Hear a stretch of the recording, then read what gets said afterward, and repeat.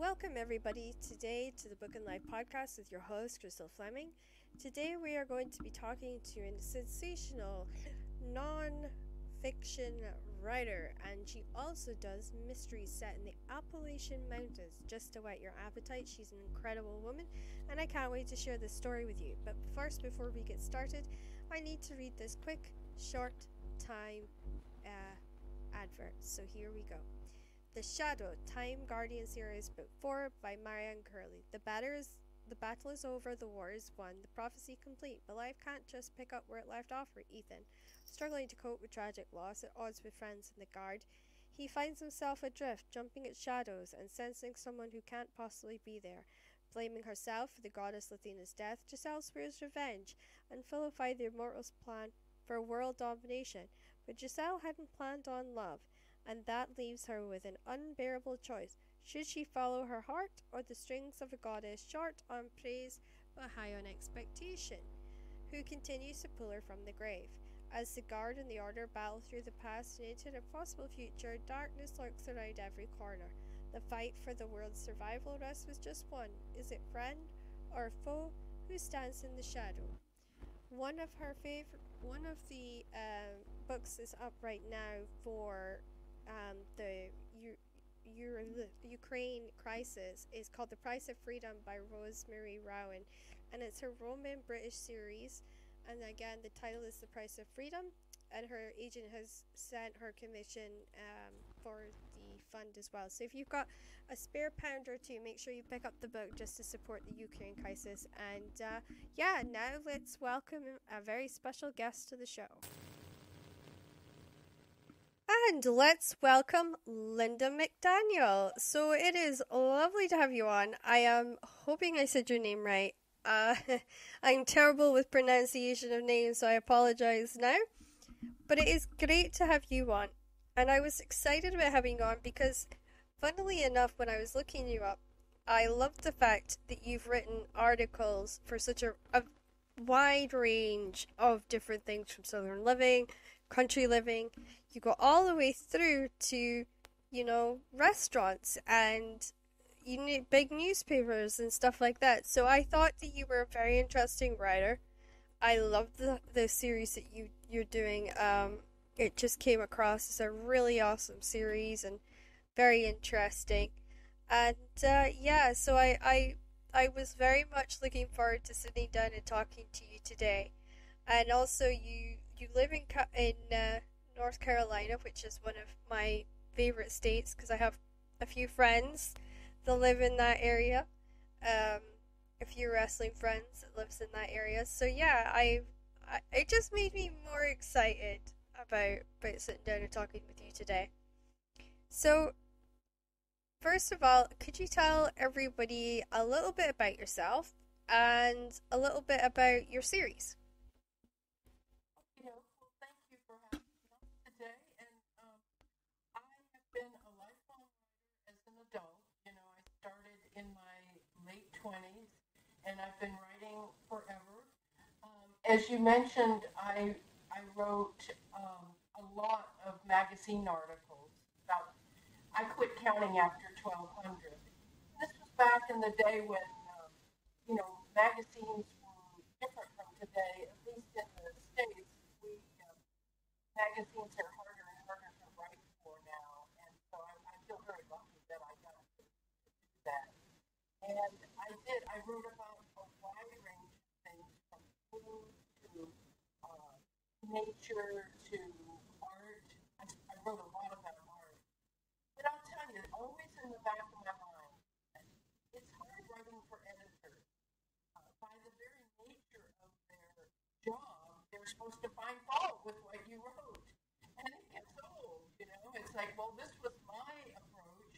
If you had wanted me to write your approach, you should have told me what that was. So it wasn't always comfortable or fun, because to put your heart and soul into an article, and then the editor, she should have said, I wanted you to take this angle, and I would have done that. But she leaves it to you. So there's a saying amongst us writers that you don't know what an editor wants until you find out what she doesn't want. And so it was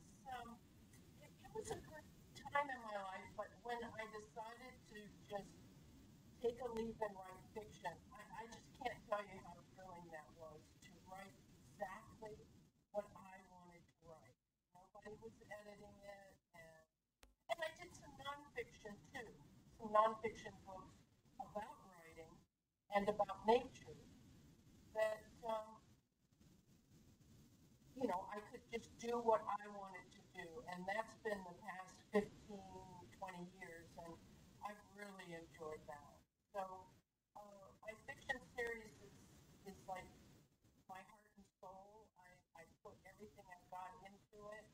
It does cover the years, so to speak. I mean, it's inspired by the years I spent in North Carolina in Appalachia, Yeah. and it was eye-opening, life-changing, sometimes so hard it made me cry, but I look back on that and it was just like birthing tears or whatever. I just learned so much and I became who I really am instead of what my parents thought I should be.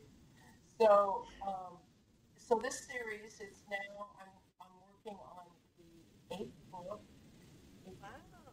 Yeah, wait, yeah, if you count the prequel, which is pretty short little novella, but if you count the prequel, I'm currently working on the eighth book in the series, and also simultaneously, I've never done this before, but I'm working on the ninth book as well. And Wow. so I'll tell you about those later. But that's what the stories were inspired by the mountain people that I met. And I don't know if you know about this, but in America, Appalachia has always had a stigma to it. People look down on some of the mountain people. Well, my experience was just the opposite. It was, oh, sure, I met jerks there just like I meet jerks anywhere. So it's not like they're perfect, but a lot of the people are lovely, lovely people, and they taught me so much about generosity and honesty and art and craft. It's a region rich in that, and music. So it was an uplifting time for me, and I put that into mysteries. These are all mysteries because I'm just addicted to mysteries and love them. And so it's a real pleasure to write and spend time with my imaginary friends. They were a godsend during the lockdown, and so it's I'm very happy with the time I spend writing. I love that you said that they were, it was great for during lockdown. I had two lockdowns, so I know the pressures of that. And it is hard. Did you find that lockdown sort of had an impact on your writing and an impact on what you did, or not so much? Not so much. I'm relatively introverted anyway, and so I just kept doing what I always do. Now, I mean, I miss the just getting out and going to a coffee shop. I miss, uh, seeing people or going to things, even, social things that are like where there's too many people and so they couldn't meet and that kind of thing. But as far as my day to day life, it didn't feel all that different. Yeah. For me, it was just getting used to being at home with my mom and learning how to write around her and her crazy schedule and people coming and going and not understanding that if a writer's got her headphones on and her fingers are going like mad, don't interrupt it. Just leave her alone. She needs to write. So those were my big struggles, and it's so funny that you say that because sometimes we need those imaginary friends more than people would ever realize because times has really been hard for everybody these last 2 years. So it's nice to hear that there's somebody else who's had, an imaginary friend that's gotten them through it.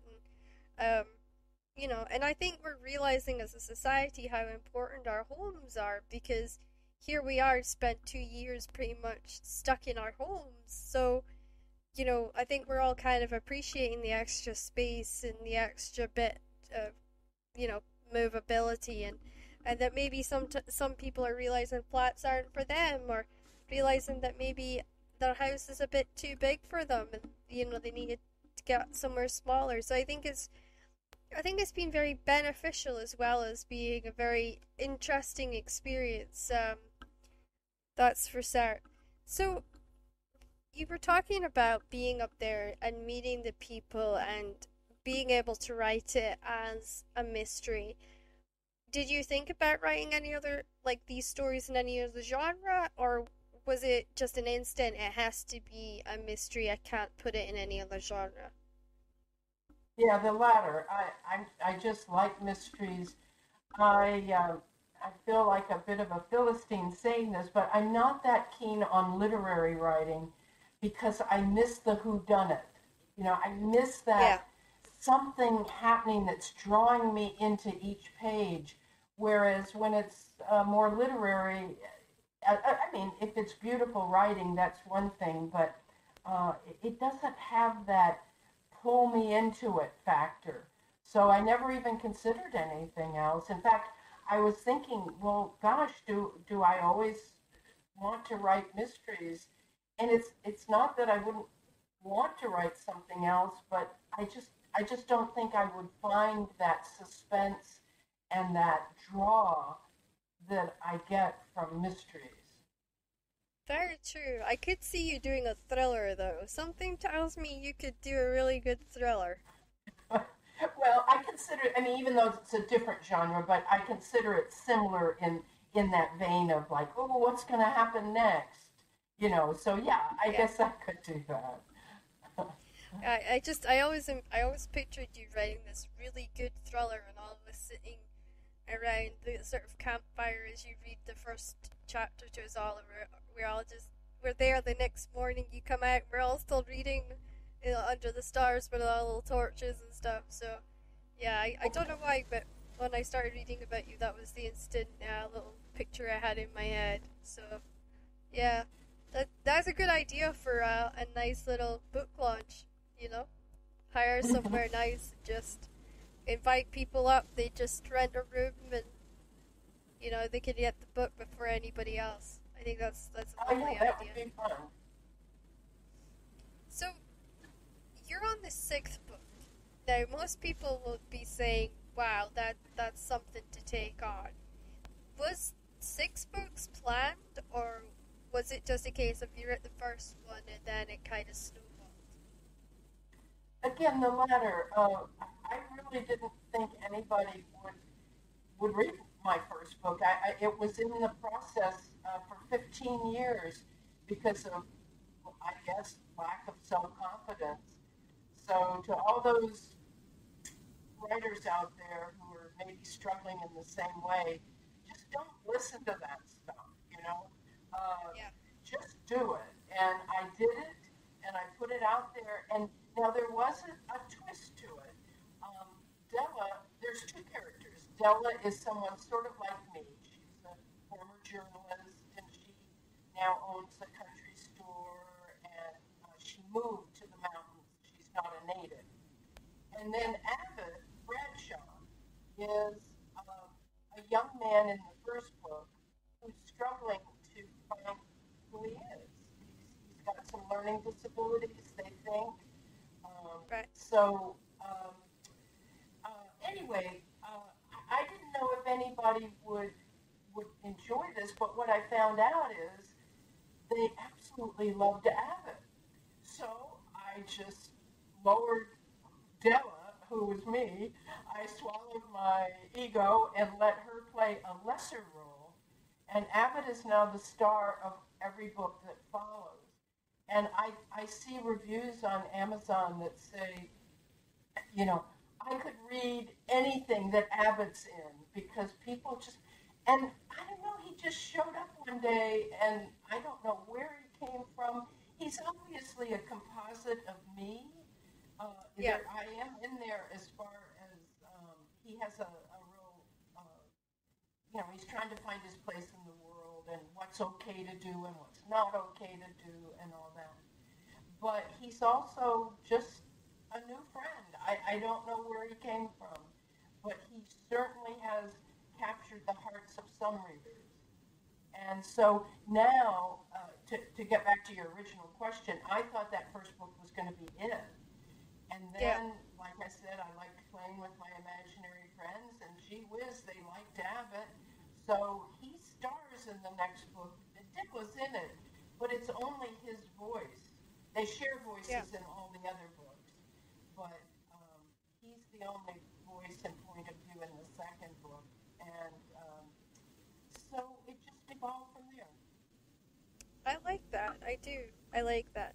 So how did you find writing sort of I always say the hard bits, like the policing and the procedural parts? Did that come easy to you, or, was that a bit more of a struggle? Well, I cheated because it would have been very hard to me, and I'm not the I love type that you cheated. And I'm not the type to call up the local police department and say, hey, can you help me out here? So I just made sure that everything was as deep as I could go without major research, but it's in no way a procedural. So there's good cops and bad cops, and but that part's pretty unimportant. Well, I wouldn't say unimportant, but those characters don't have starring roles. No, they're minimum is what you're saying. They're minimum starage, yeah. No, that makes sense. I actually, for mine, went and got a retired detective. Good for you. And harassed him periodically, and I started off with, can I donate the book to you? And then it was like, can I ask you this? Could you read this? Could you let me know what you think of that? So, yeah, bless him. I think he's tired of hearing from me. So.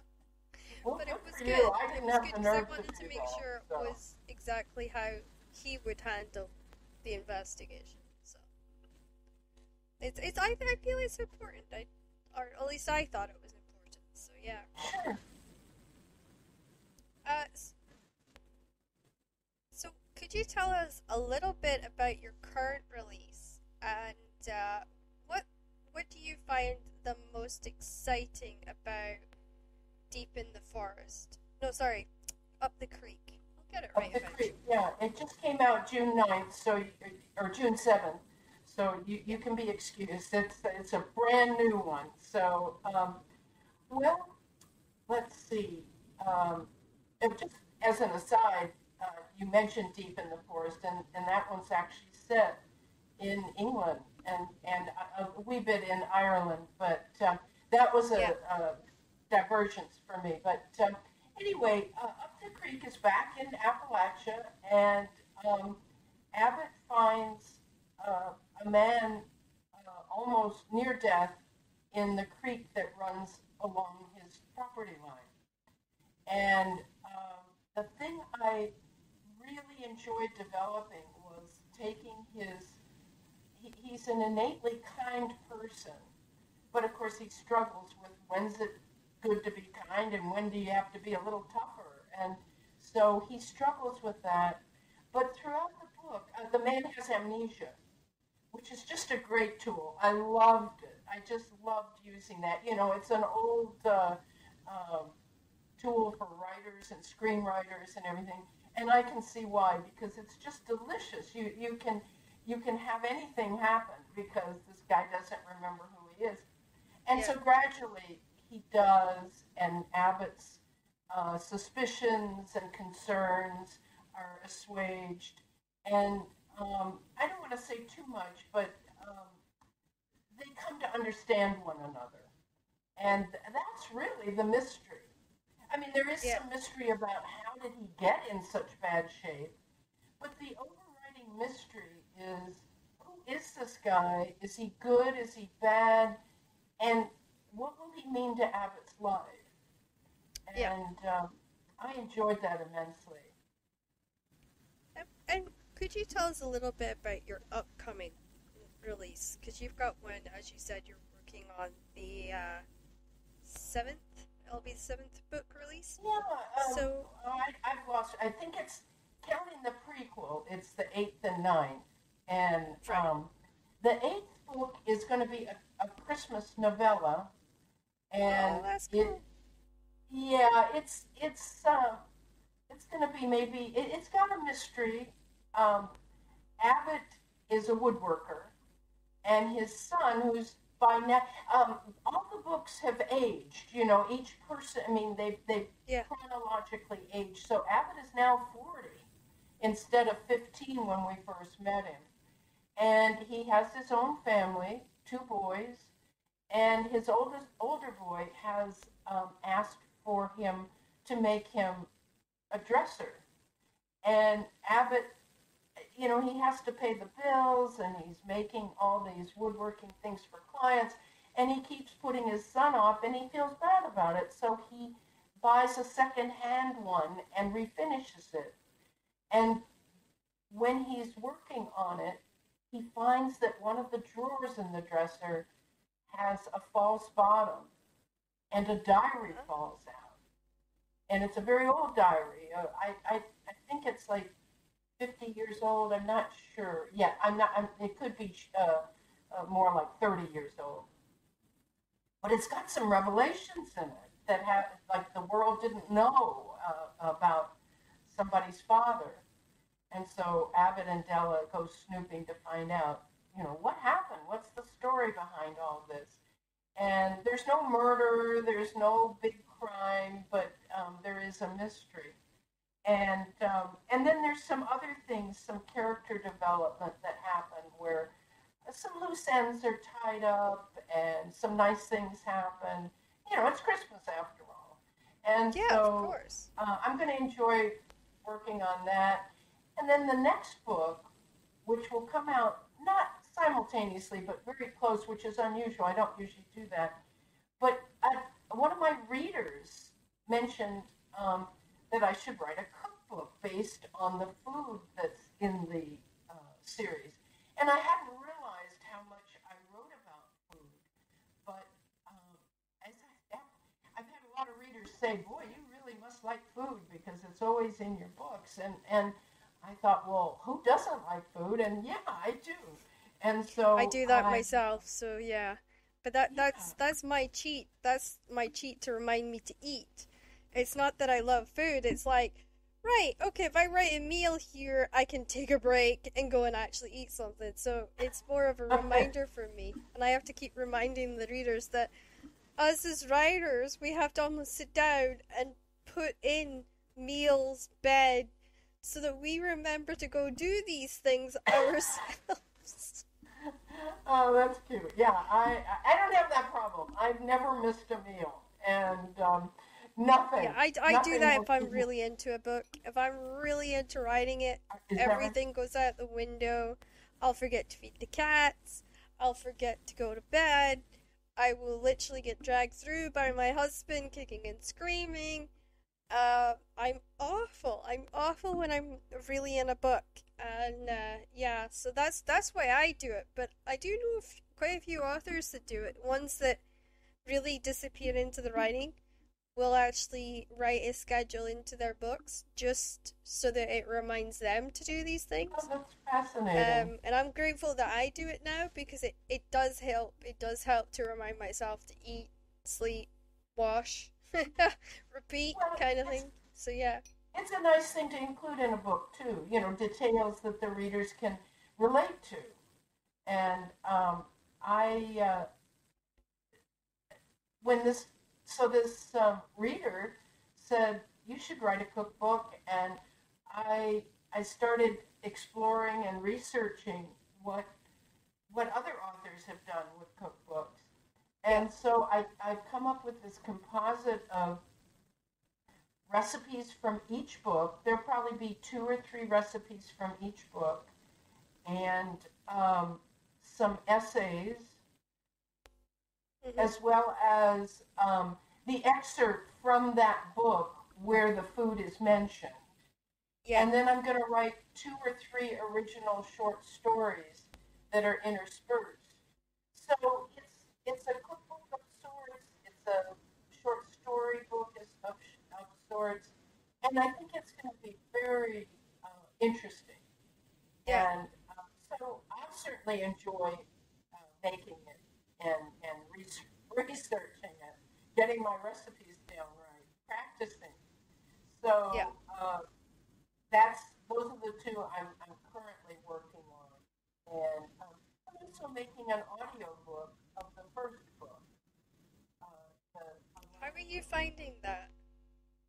Oh, it's a lot of work and a fair amount of money.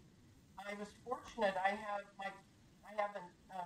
two neighbors who are man and wife, and they are professional actors.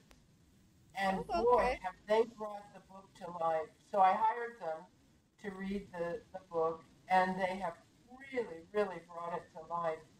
But the only problem is, like, I had to learn how to do all the editing on Audacity. And I did a pretty good job the first time through, but as you can imagine, by the time you get through 68 chapters, you've learned a lot. So now I'm in the process of going back through and making it even better. And so it's pretty laborious. But oh It my is, yeah. gosh, to hear my words spoken alive like that, it's thrilling. It And is, yeah, it so is. that's really kept me busy this spring. It's beautiful. Yeah, I love to hear when people are putting that effort in and are learning, because authors, we actually learn all the time because we have to learn about how to read the markets, and we have to learn about grammar, we have to learn about how you put together the story and the character development process. We're constantly we're constant students because we're constantly learning about the industry we love and that we like adding to and we like supporting. So I think it's great. And I like to share that with the listeners, saying, hey, this is somebody else who's learning new skills that are going to help you as a reader have a better enjoyment of her work. So I take my hat off to you, and I'm glad to hear about this journey that you're taking. I think it's incredible. Well, and then we have to learn all about marketing. That was a big surprise Yeah, to realize how much we have to be clever and up to date and know the trends. And it's my least favorite part. I mean, that's pretty common. I don't know anybody who loves it, but we do it, don't we? yeah, we have to. It's what's expected, I think, more than anything else. So. So moving on into the book portion of the podcast, and really looking at us as readers, because every author, we do read a lot, we read each other's material, we are a very uplifting community. So what book have you read recently that you would say has stuck with you the most? The one that you've read that's just imprinted itself on you? Well, this book, I had to look it up because I read it I read it recently. It's called Rubbernecker by Belinda Bauer, Okay. Bauer.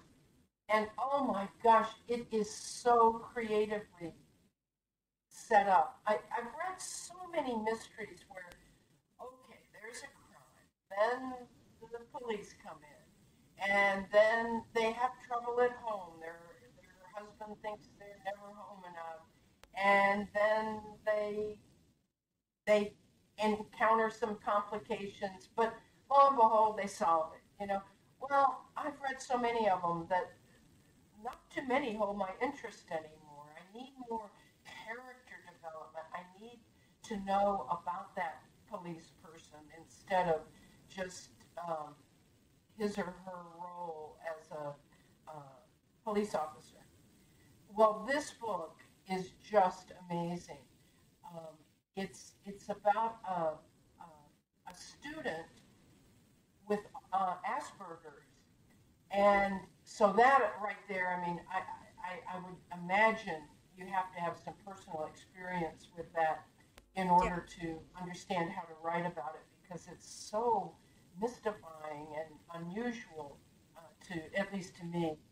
And um, he is very meticulous, and so he is very good at things like technical things and things that uh, require that side of his brain.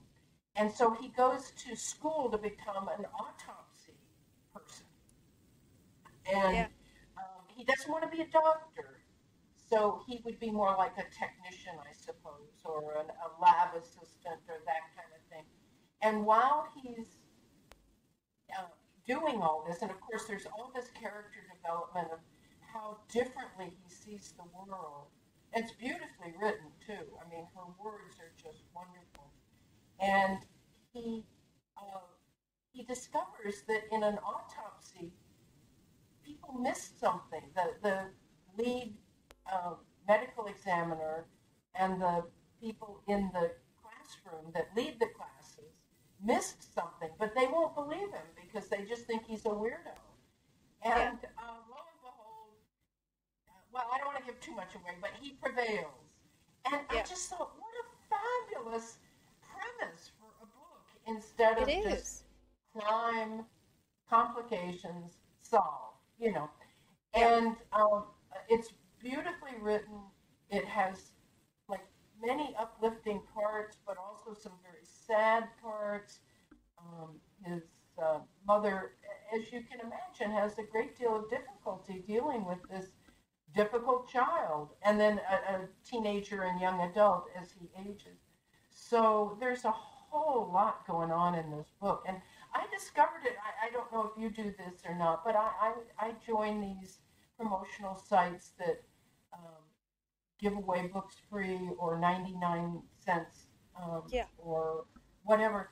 And I have to admit, most of them seem like that they're not very good. But I always, hope springs eternal. And oh my gosh, was I rewarded with this one. And I read about her. She's a screenwriter. I often like books by screenwriters because they really know how to tell a visual story.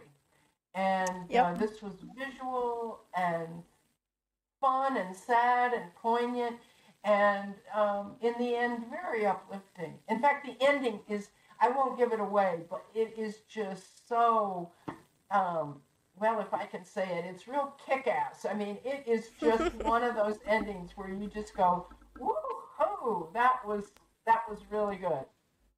That's what So, you want to hear about books. You want to hear that excitement and love for them, and I'm on a lot of ARCs lists, so I get a lot of books before they're released, and sometimes I will have to muddle through some, and then other ones I'm like, oh, thank goodness, this is amazing. This is exactly what I want to read. So yeah, I understand that desire to find the right one and to tap into it. So if you had endless amount of time, and this is your free time, and you wish you could just sit and you can read, you get to pick one author and one series that you can read from start to finish, everything they've written. Who would the author be, and which series would you pick? well, I'm just an unabashed fan of Michael Connolly. He's an Okay. American journalist. He was a crime journalist who became a fabulous novelist. And I have read some of those books 3 times. Like when I go through a period of not being able to find a good book that I can really sink my teeth in, I just go back and, like, he's written like probably 100 novels. So I just go Yeah. back to an early one that my poor old brain has forgotten most of the story. And I just enjoy it all over again. And I just can't wait for his new releases. Now, the one that I really enjoy is the Bosch series. That's Yeah. the guy's last name. And but I like the Lincoln Lawyer series, the Mickey Haller series. I, I'm not as big a fan of the one. Oh, I can't even remember the Jack. Um, he's a journalist, and I usually love books about like where the protagonist is a journalist. But Right. those are okay. I like them. I read them again, but not as much as those first two. And Okay. the number one would be Bosch, and then Mickey Howard. Howard, yeah. Okay. So so that's what I would do if I were had miraculously had tons of free time. I know the feeling when you say that. Is there an author, past and present, who's influenced and inspired you to be excited about A, writing, and B, books? Yes, I have to say, P.D. James is my mentor. Yeah. Oh my God, those books, especially when she wrote them, they to me they were literary. They were so beautifully written, and they just had intricate plots. I love Malcolm Dalglish. Um, I just oh no, Adam. I'm sorry, Adam Dalglish. Malcolm is a musician. Um, Adam Dalglish. I just thought, and I wrote, hmm, I read those decades before I got up the nerve to write my own. And Right. it was always in the back of my mind, like, oh, if I could write like P.D. James. Now, I don't write like P.D. James. I think she's a much better writer than I am, but she really inspired me, and I've read, I guess, just about everything. I wasn't as crazy about the Jane Austen spin-offs that she did, but I just loved everything that she wrote, and I miss her. So yeah. Yeah. Yeah, I have an author like that myself, Rachel Kane. She passed away a couple of years ago, and same thing.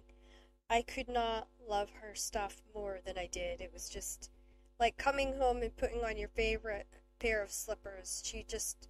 You just sank easily into her worlds and into her storylines, and her world's just sort of, it was like walking in through a bubble. The next thing you know, you were just swept away inside of it. So, yeah, I understand what you mean when you say that. So, yeah.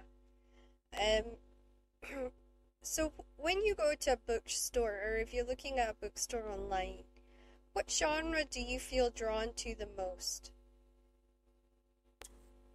Well, obviously mysteries.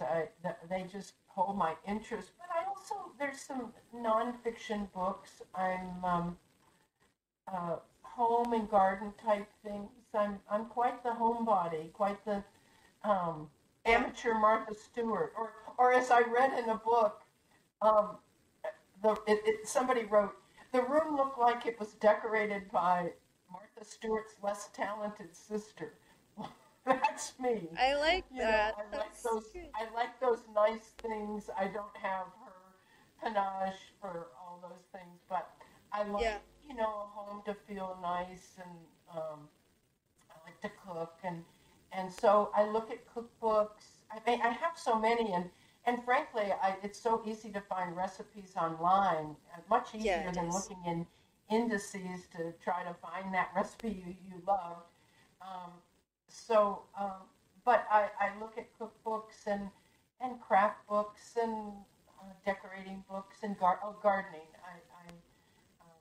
I just have a small garden, but I like to get ideas for it. So Yeah, you those like are to the potter about nonfiction. in it. Yeah, Yeah. yeah. No, I get that. My mother and my mother-in-law the same. They have gardens that they putter around in, and they spend a lot of time in there. And I just sometimes think to myself, oh, I wish I could do that, but I just don't have the energy to do it, and I don't know where they get all the energy to do all that on top of everything else. So yeah, I think it's a good testament to the wonders that they can achieve. Has there ever been a book that you've picked up and you just wished that you'd never started it or you'd never tried it? Oh, gosh. One doesn't come to mind, but I do recall an experience where I read a book, and I don't even recall who it was by, but I was so appalled by it that it was so dark and so gruesome, and there's a place for that. There's people who enjoy that. I don't fault that, but I do fault an author who kind of lets it sneak up on you. It's not like Yeah, you're reading that kind of book. And all of a yeah, sudden you're into the story, so you kind of want to find out what happens, but it's so violent and so mean-spirited.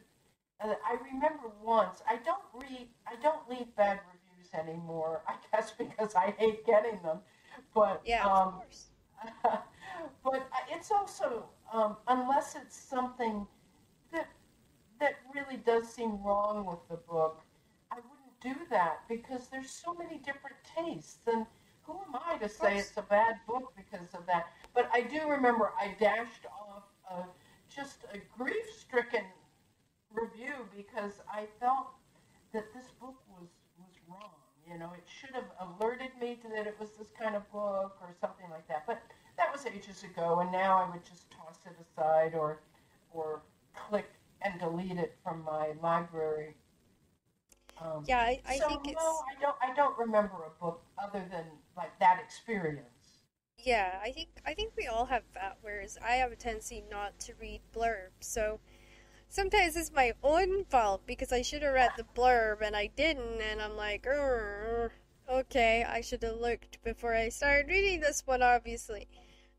But sometimes not reading the blurb actually kind of gives you a little experience because you're almost totally blind to what you're reading, and it allows you to just sort of enjoy finding out what's happened as you go along. And yeah, I liked that. I really did, and I thought that was a lot of fun. And so I know what it's like to get caught, and you think, "Ah, how Yeah, silly was I not reading that?" But yeah. So moving on into the writing portion of the podcast, we're going to kind of dig into what writing you used for your series, what writing these are the conversations and the topics that really help a lot of writers out there who are essentially trying to find their confidence, they're trying to find themselves, and they're trying to work out how this is going to go. So let's get into it. How did you go about creating the obstacles that you did for your book? How was the journey for you? Like, how did you set up that atmosphere so you could write it? you know, I came to writing fiction very late in my career, and so I had already learned the basic skills of storytelling. I think the best place to go is to understand the structure of storytelling. And you've got to hook your readers, and then you've got to develop characters, and along the way, you interject complications that put them to the test, and then you have some resolution. You can have resolution midway of a few things, but then the main problem still continues. I find that very satisfying to read and write where there's some resolution midway so that readers kind of go, oh, that's nice. Yeah, but what about such and such? And so then the story continues. And then, of course, you have your denouement and your ending. And Yeah, storytelling structure will guide you, and if you just look at that basic outline of what I just said, then you'll know, oh, I didn't really hook my readers. Or, gosh, I haven't told them enough about my characters. And then, of course, the all important complications and conflict. They just have to be, the story has to be peppered with those. Uh, yeah, One big one, some smaller ones. And so I think that simplifies things. You're not starting from scratch. You're not like, oh my gosh, I could write anything in the whole universe. You've got your story outline. Well, I guess it's an outline of sorts, but your story steps. You've got your And peaks and your downs, yeah. yeah, and then you have something that you can that's doable instead of like, oh my gosh, I could write about anything, and then you just let. I'm a big believer in the muse, and I don't think that she is just something that shows up to talented writers. The muse is there if we listen and allow. So I believe in writing really bad first drafts because that's what everybody writes anyway. And I've learned to honor that because getting that first draft down is it is not a creative process. It is more of a left brain process that you're dumping this information and don't expect it to be good. It's like if you were a painter and you know, they don't paint this way, but let's just say you're a finger painter. So you get a whole lot of paint in different colors down on the canvas. And then the creative starts where you're moving your fingers around and making this more red and that more blue. But when you first start writing, you're really just dumping onto the canvas. And so allow yourself to be bad. I have a saying, when I used to teach writing, I coach book writing now, but I don't teach it like in classes. But when I did, I had an expression that people really liked, and that is, good writing is really good editing. Bad writers just stop too soon.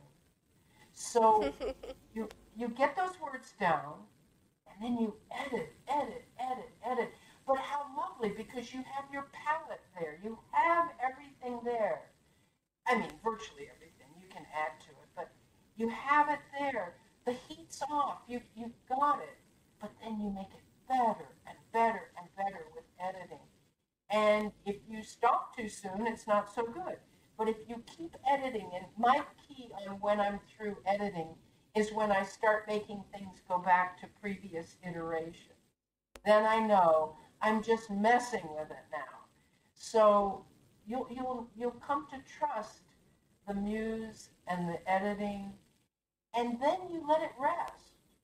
And you go away and you walk in nature, you walk your dog, you sleep, you do other things, and I guarantee you, the muse will come back and say, you know, chapter 4 really needs some work. And so then I go back and do that. So that's my process. It's just dump, edit, rest, listen, repeat. I like that. Sounds like a great plan. Yeah, it works. It's just, and you know what works about it is the pressure is off. You don't need to berate yourself. You're not a bad writer. Not you. I mean, I'm speaking to the general population here. Of course, yeah. You just do this. It's like it's just the process. And it's very open to creativity, and it welcomes new ideas. So it's not a rigid outline or anything, unless that works for you. It didn't ever work for me, but if you like an outline, that's fine too. But yeah. You just let it evolve and give it the time it needs to evolve. I get so upset with these things online about write a book in a month. Okay, well, dump in a month, I get that. But the implication is that you would have a finished product after a month. No. Spend the month dumping and then edit. Yeah. I think a lot of those things that you're talking about really is about just getting words on the page. It's not about having a full print book, publishing ready book. It's about getting the words down.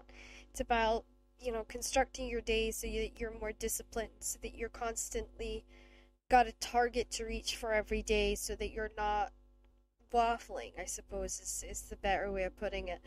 Um, and I can understand that. I can understand why a lot of people would find that helpful. I also think it's kind of bad for some people because it really acts like a sort of albatross around their necks because they're like, oh well, yeah, I really need to go on and do 2,000 words today, or I need to do 15,000 words today. I can understand why people would struggle with it. So I agree with you in that regard, but I do know that 90% of it is just because they're hoping to kind of teach people to get themselves in a very strict regimen, and make them have a regimen that allows them to get 50,000 words down in a month. Um, so I get it. I get it. Mm-hmm. Yeah, whatever works for you. I mean, I do know that that is what Nano is for, and what a lot of these sites are for. It is just a case of trying to encourage the writer to keep going and to keep doing what they're doing. But no, I like how what you're saying though, and I like the idea that the way that you've put it together. I think it's lovely to hear that, and it's lovely to hear um, somebody else's view and opinion. What inspired you to enter the different genres with your own writing voice that you did? Was there anything that particularly drew you to those areas? I'm not sure I understand that question. I'm strictly in mystery. Um, Well, and I was meaning because you spent some time writing non-fiction, oh yeah. and you spent time writing articles. Was there any reason that you chose to write them? Was there like a draw towards it, a aha Oh, moment, or what yeah, was I see the what you mean. attraction? Is maybe the better way of putting it. What was the attraction to doing those genres, like the writing articles and the non-fiction? Well, I knew I wanted to have a writing career, Right. and frankly, it was the only way I could imagine earning a living from writing. Um, Oh, okay. I wasn't clever enough to be like a uh, ad writer kind of person, but Right. I felt like I could bring creativity to my nonfiction articles. I also felt like I could uh, reach the readers by telling them more about this person rather than just what this person does. Kind of get inside their head a little bit, I guess. And that really was great prep work for writing character development in novels. So just prosaically, it was to earn a living, and that was the only way I could see articles and nonfiction books uh, could do, is to contribute to my income. And then, as I mentioned, I just grew weary of writing for other people, and uh, I went out on a limb, and the coaching also augments my income. And so Yeah. between all that, I'm able to pull together a livelihood. I don't know too many average everyday writers who are getting rich, but it's a good life, and It is a I good life, enjoy yeah. it. Yeah. When you're writing your mysteries, is it like a jigsaw puzzle that you're having to put together, or is it like a movie for you?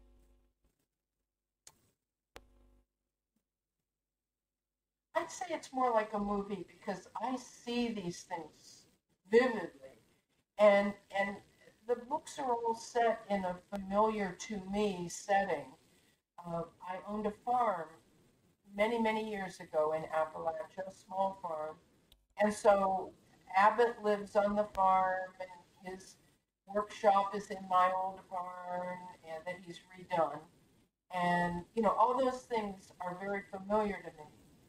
And the town is, in fact, the general store that Della owns, I lived next door to. So they're so visual to me that it is like a movie. And I'll just, if I'm having trouble, I'll just close my eyes and see what I think they'll do next. And so, yeah, more like a movie.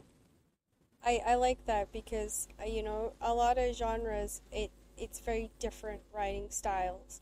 It's very they have very sort of select styles that they use to put together their pieces. So it's lovely to hear that for you it's a movie, and it's sort of easily put together in your mind. You know, it's not too much of bits and pieces. It's a smooth movie experience that allows you to, yeah, to understand and to, you know, allow yourself to become immersed in. Yeah, and you know, just I'd like to add another tip for your listeners, and that is that there's some. You just Google it. It's there's some wonderful tips from screenwriters on Yep. how to write novels, and I get most of my inspiration from screenwriters. I used to go to the movies all the time, and then the lockdown and all of that changed it, and I have to admit I don't think they're making very many movies for my uh, age bracket, I guess you'd say, or my sensibilities. But uh, I learned a lot by osmosis from watching really good Right. television series, watching movies, studying what screenwriters do to draw the audience in. I can't think of a better inspiration. If you're ever stuck, just go rewatch your favorite movie and study it. How did Yeah. they draw me in? How did they develop characters? How did they develop suspense? Um, Great fun I know that exercise. well. Yeah. Yeah, I'm a screenwriter, so I know the understanding of breaking it down and making sure that you're creating something that both you can visualize and a director can visualize, and because you're not really writing that scene for yourself, you're very much writing it for a lot of people. You know, you're writing it to give an experience. So you know, because you've got to get the producers to like it, and you've got to make sure the directors like it, and the network you know, the network executives need to like it as well, and yeah, so I get it. I understand it's not easy to do. So yeah, screenwriters, you know, they're about ticking boxes, and I think that really translates into novel writing as well.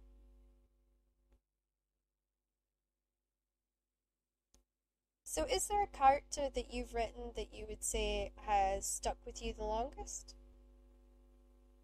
well, obviously Abbott, he seems like my son, you know, that I never had. So um, he's, I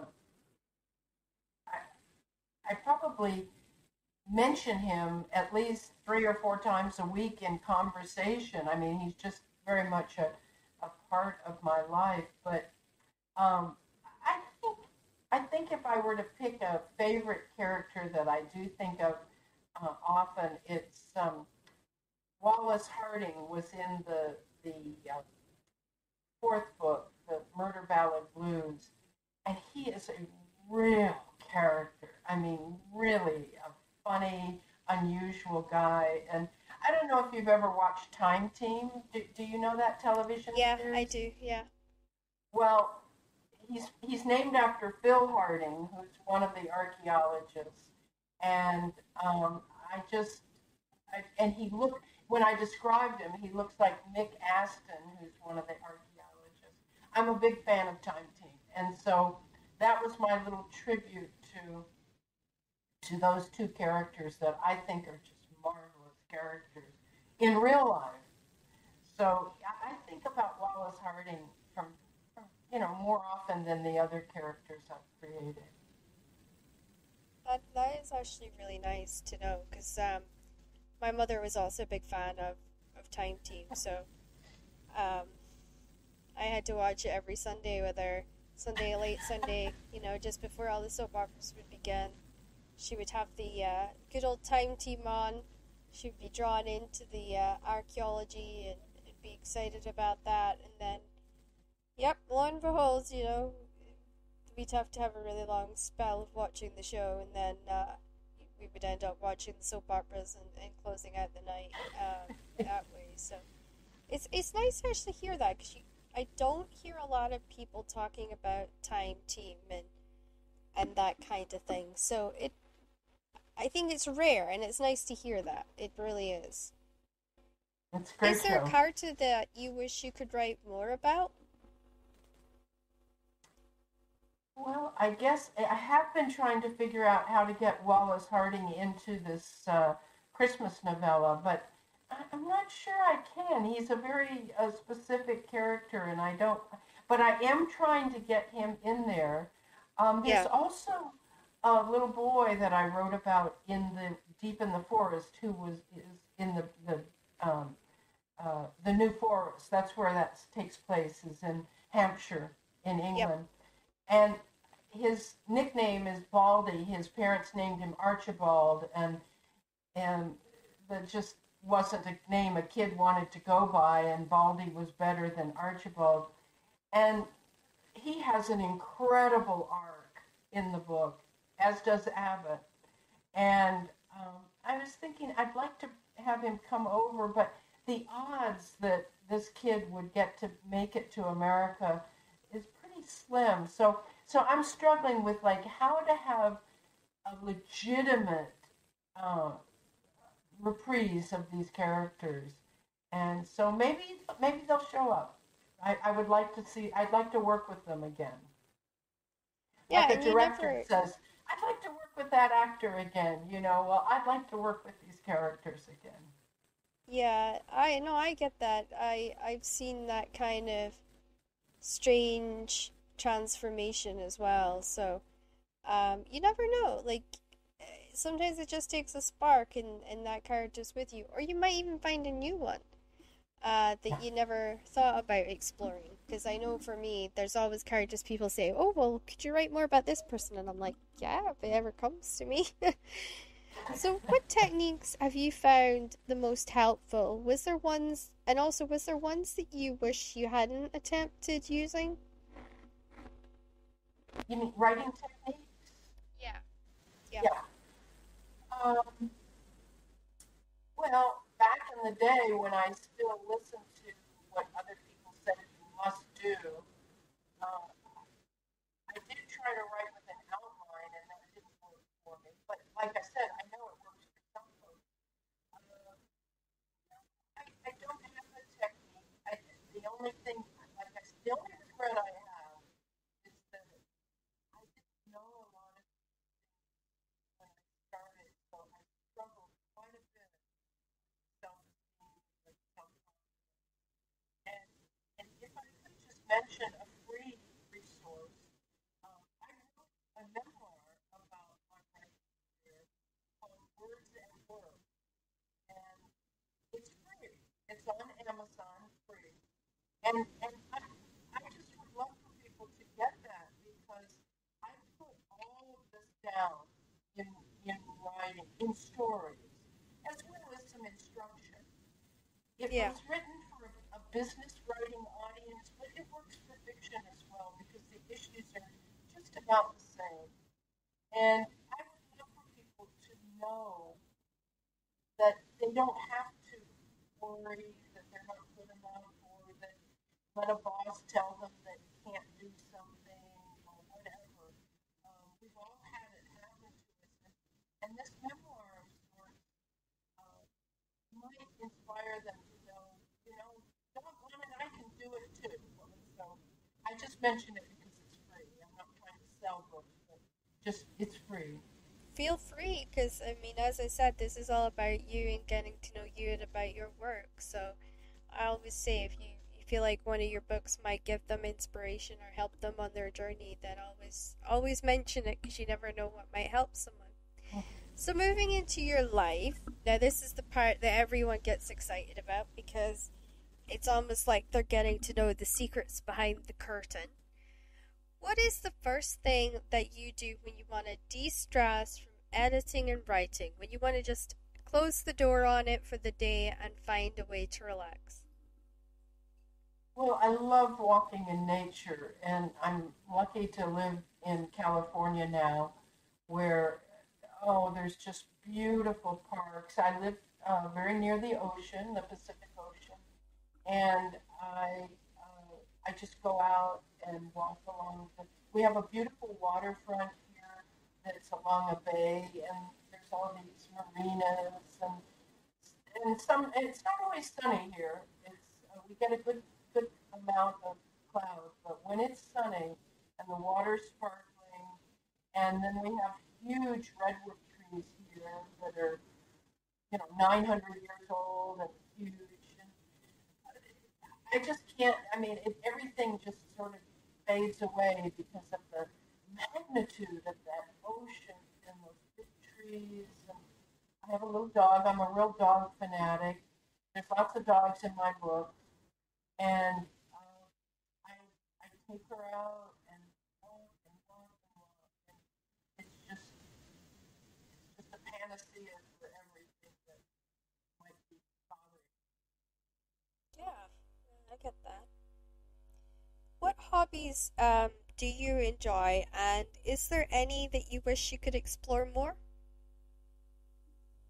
Well, I mentioned gardening and cooking, and Yep. so uh, and I love to make things with my hands. I used to when I lived in the mountains. I was a professional weaver, and I earned my living Ah, as a weaver. And I did enjoy that, but it was, boy, is that a hard way of life. And it is. It uh, is very hard. Yeah.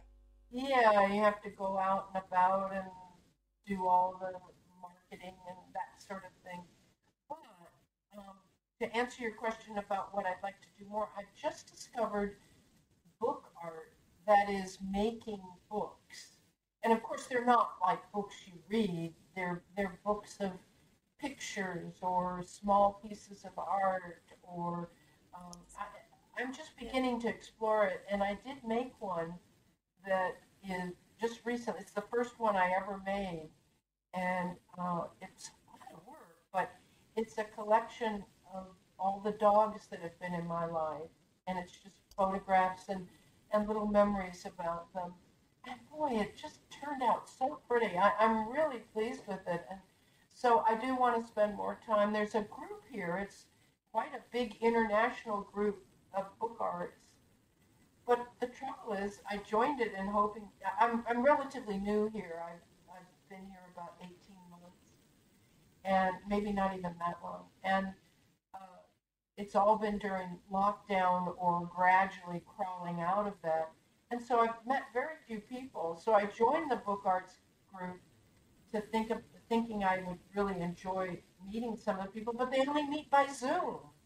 And I don't know about you, Oh, but I'm zoomed up to my ears. And so, yeah. It um, gets boring after a while.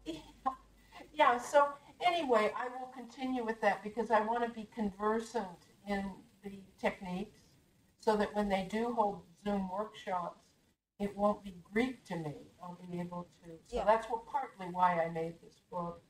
And um, oh, there's some lovely books on the book arts, and they really inspired me to try making them. And so, yeah, so that's where what I'm looking at in the future. I think that's really awesome. Are you, well, you've mentioned that you're a crafty person. Is there any crafts that you specifically do when you need to kind of clear the creative tubes out and get them moving again?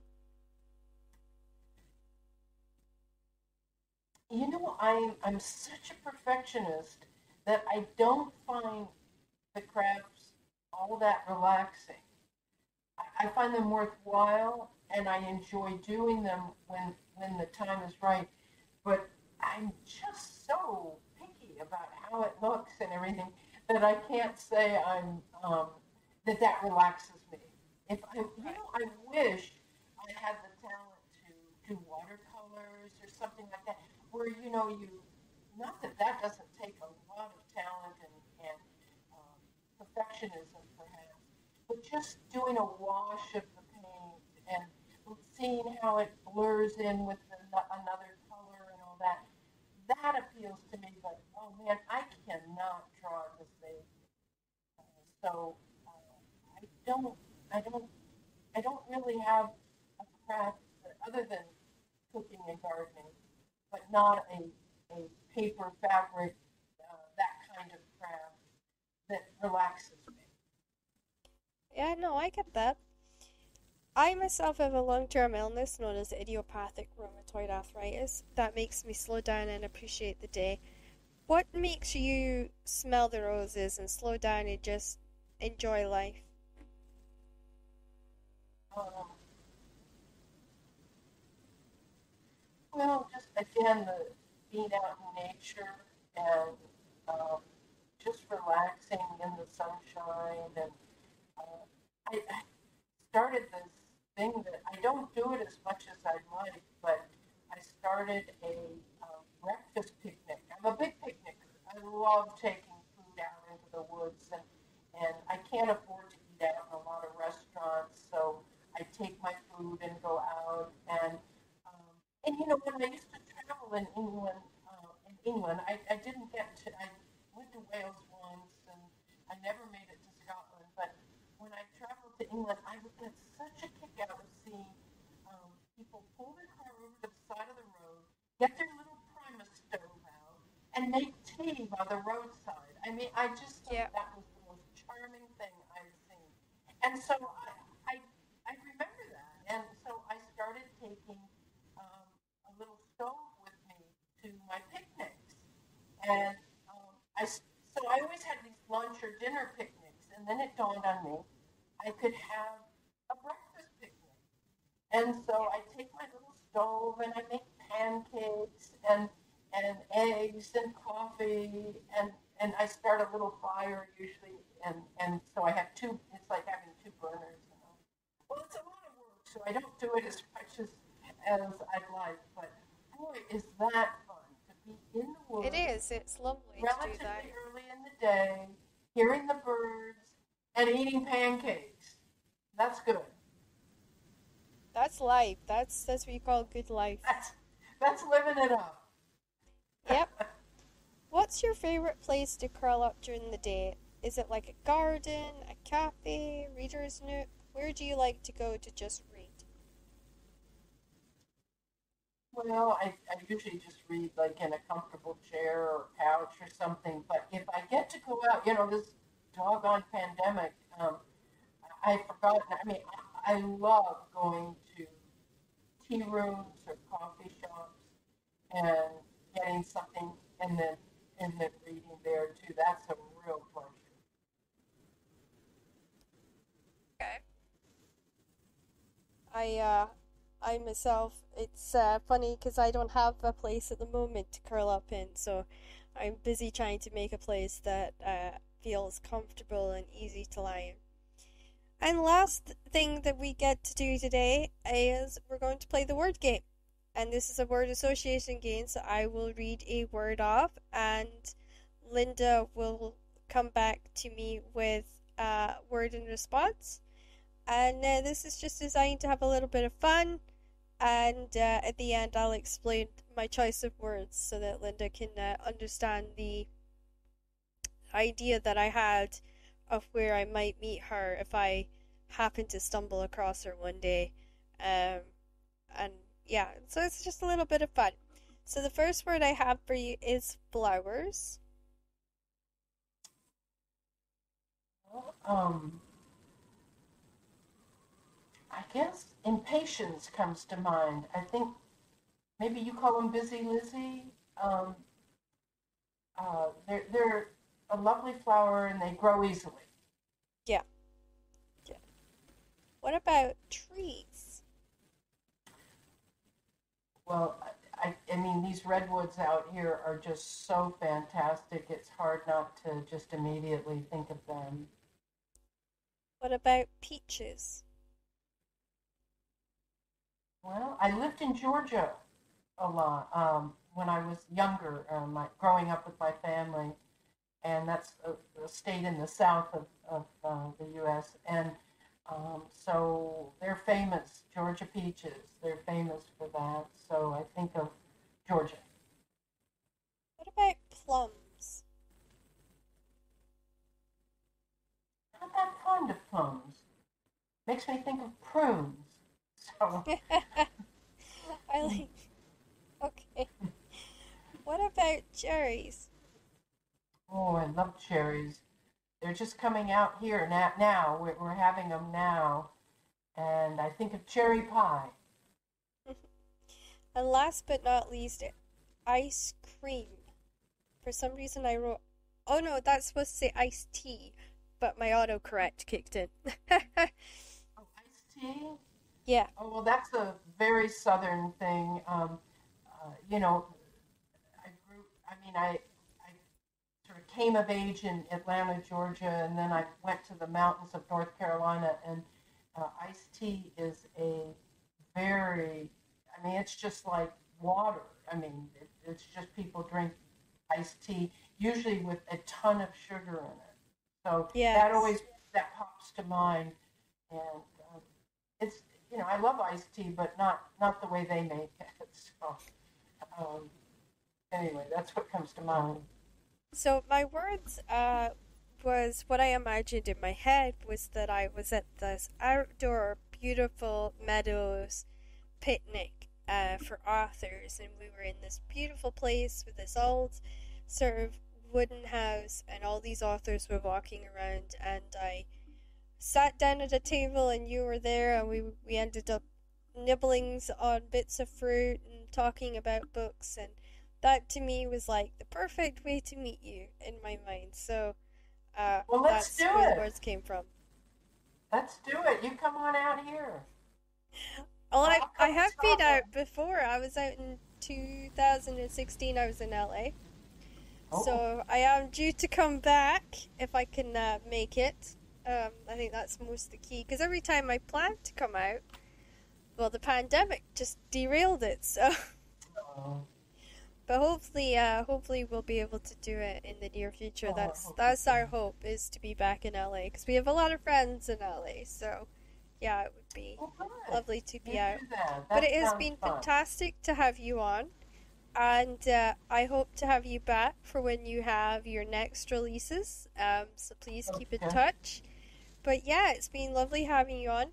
Guys, we've got some more exciting guests in the upcoming week. You are not going to want to miss it. We have Kathleen Fox, Virginia McCullen, and Heidi McLannan. So you guys are not going to want to miss out in the upcoming weeks, so make sure you check back on Monday. But that is all for now.